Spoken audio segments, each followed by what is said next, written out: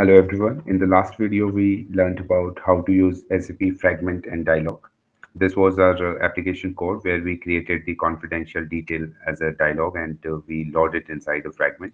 And these values are also inside a fragment.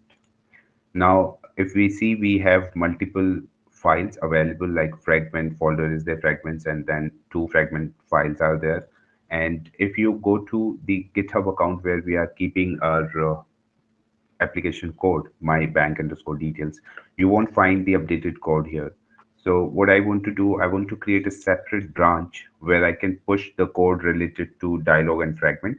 So anytime when you come to the come to my GitHub page, you can actually find the code and you can take a clone and start working on it. This is what we are going to do in this video.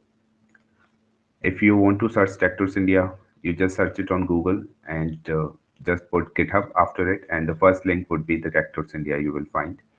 Once you come to this page, you click on the left top. There is a icon of a cat, GitHub icon.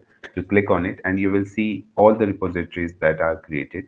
Here you go to the Tractors India slash my bank details.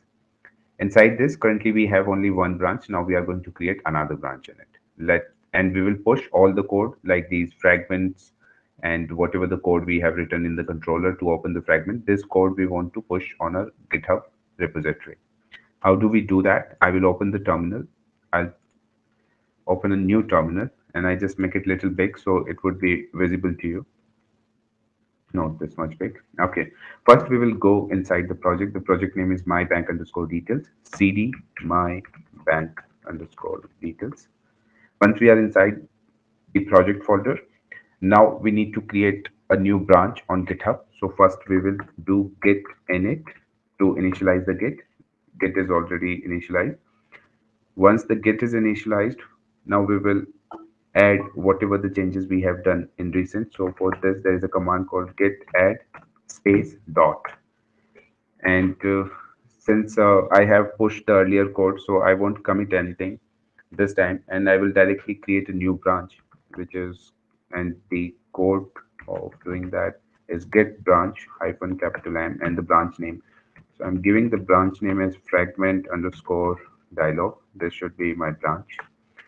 And now I want to push the code to this particular branch. I will put hyphen U and origin. Now the branch name where we want to push the code. So this is the newly created branch that I am typing, fragment underscore dialog, and I hit enter. And a branch has been created and the code is, now we can take a pull from this branch, this fragment underscore detail. If I go to my GitHub account, you see currently there is only one branch. If I just refresh, I will see the changes, and the changes are the fragment underscore dialog branch is there because we have pushed the code from our editor. Connection was already set up earlier, so that's why one time if we have executed the token, it won't ask us the token again and again for one account. Now if you click on the fragment underscore dialog branch, you will see the code is available. So anytime if you are working on something and if there is any error coming, if you want to compare the code, you can actually go to the fragment folder and you can open the fragment.xml file. So the code is always available for you. And we can also, whenever we will learn, we can take some reference from this code. If anytime we can't write so much of code, so we can take a copy from this code anytime. So this is the use of the fragment underscore dialog branch. Anytime if you want to work on this particular code, you can take a pull from what happens, whatever the active branch is always, you can take the pull.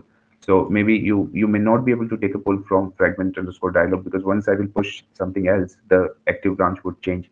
So I would suggest you for code comparison, you can utilize that, and in the master branch, you will always find the updated code.